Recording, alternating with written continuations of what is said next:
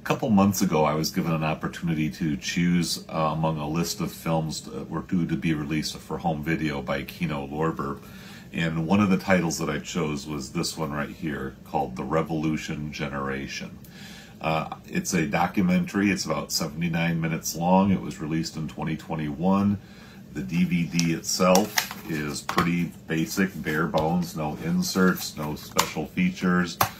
So cinematically, I'm not going to say a lot about that, although it's competently made and certainly has a lot of very interesting visual elements. I'll play some of the trailer in a little bit to offer a few more of my additional comments.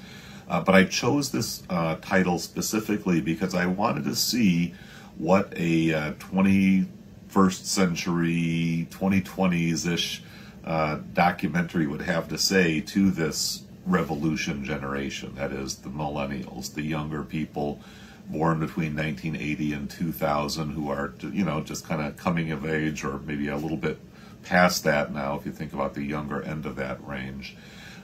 Because of the political situation that we're facing in this country and the, you know, pretty significant evidence of serious regression that's taken place, especially in our political and legal system as a result of Supreme Court rulings and just kind of the way politics has gone in this country over the last several years. These are some pretty discouraging developments and some fairly dark times, I think, especially for younger people.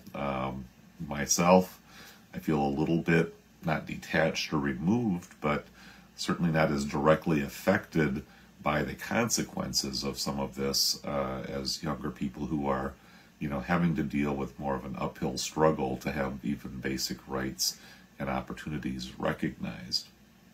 The documentary does a really solid job of kind of providing a chronicle of our times, playing off the stereotypes of millennials that are kind of foisted by, you know, people older than them, people like my age, I'm 60, and also kind of captures recent historic events and all of the key moments that have really shaped the consciousness and the sense of identity for many younger people, again, born towards the end of the 20th century.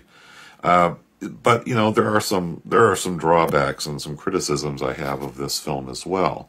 And it has to do with its reliance on this whole generational model, the fourth turnings and the, you know, the kind of concept that every 20 years there's this generational shift of awareness and compassion and empathy. And, you know, those are interesting theories. There may even be some sociological trends and things that can back that up. But I really feel like it casts this sense of inevitability over the likelihood of social change and renewed values and kind of a more compassionate and inclusive ethos. I don't think that's necessarily the case at all. These, you know, these challenges are going to have to be addressed and in some ways rebuilt from scratch by younger people, as a lot of what they've been striving for is even further back than what it was when they were born. So I recommend the film, but I also have some reservations about it. I'll have a few more things to say after this trailer sequence ends.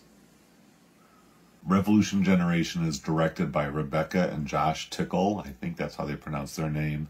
Seems like they have kind of a special interest in doing sort of progressive, friendly documentaries on the environment and other causes. This might be their most ambitious work yet. I haven't seen their earlier stuff, but they pulled together a pretty impressive array of footage from, you know, like I say, the last 40 years, really, but emphasizing the events that have made headlines since 2001, of course, 9/11 and all of that, and bring it right back up to the, you know, kind of the end of the Trump era. So I do recommend this. I mean, the DVD is probably not very expensive, and I would say its best use is to show to people and generate some conversations. I would definitely like to watch this with my kids who are all in their 30s now and, you know, starting families and kind of getting that whole thing going. But yeah, you know, we are in a very vexing and politically charged era that has maybe even moved in directions that would surprise the people who made this movie just last year, you know. So yeah, I do encourage young people to possibly take some motivation and some encouragement from this documentary, but don't take it for granted that things are just going to naturally move the way that you think they ought. There's going to be a lot of hard work involved and a lot of sacrifice, a lot of setbacks and discouragement. You've got my support. I wish there were more people my age who were ready to get behind you, and I hope there are. We'll see how it all unfolds in the months ahead.